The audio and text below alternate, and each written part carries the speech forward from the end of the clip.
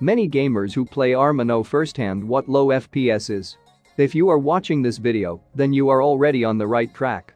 There are a lot of optimization tips on the internet, but to put the picture together, you need to go through dozens of sources. Especially for your convenience, all useful information from these sources, as well as our own knowledge, is collected in this video. Game settings. Many gamers try to optimize the game by simply turning all the settings down. But this method is ineffective. Initially, you need to figure out what indicators affect the FPS in the game. The sample should be about 100%. There is no reason to set it lower for a mid-level install. Textures. By and large, textures do not affect FPS, but graphics depend on them very much, so you need to set a very high level of textures. Object quality. This should be standard to high. Again, this also ensures that there are no pop-ups and objects look visually more appealing. Terrain quality. I recommend leaving this as default and only reverting to it if you feel like you have a lot of free frame rates after doing all the other tweaks. Shadow quality. This is something you should be very careful with. I would either disable this for most mid-low setups or ultra. Other settings look visually bad and also have poor performance. Particle quality. I would set it to ultra. It doesn't affect frame rate very much. Clouds. In this game, the developers paid a lot of attention to clouds and fog, so if you set it to low, in clear weather you will not see clouds, but in rainy weather they will appear. Therefore, it is recommended to set low. Picture-in-picture is a stupid setting and should always be turned off. HDR. I like HDR, but it affects performance. Customize it according to what you think is best. Dynamic lighting. Adjust it according to your FPS. Ultra seems like a good option, but it can lower your FPS in multiplayer. Test it and then decide for yourself. Visibility. We set the following settings. General 1500, Objects 1060, Shadow 50. Windows settings.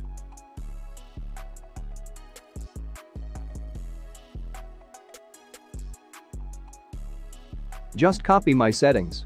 All these features cause freezes and lags in games, so disable them.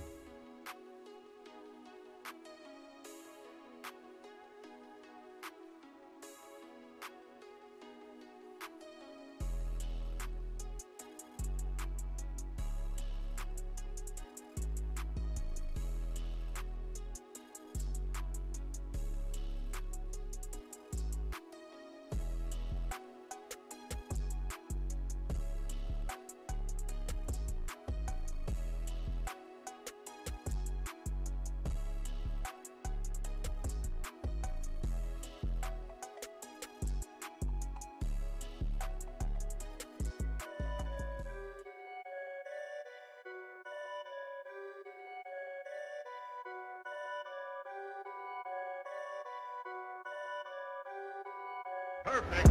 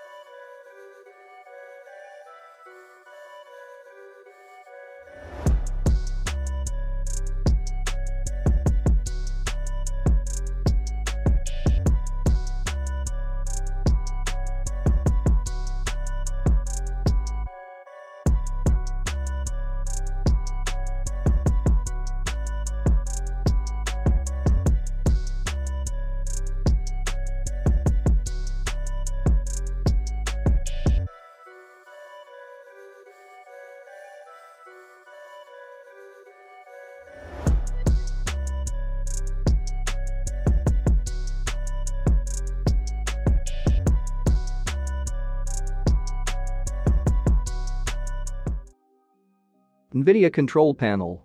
Open up the Nvidia Control Panel and select Arma 3 in 3D settings. Change Power Management Mode to prefer maximum performance and multi-display mixed GPU acceleration to single display performance. You can also change the maximum pre-rendered frames to 1. Leave everything else as it is. Overclocking.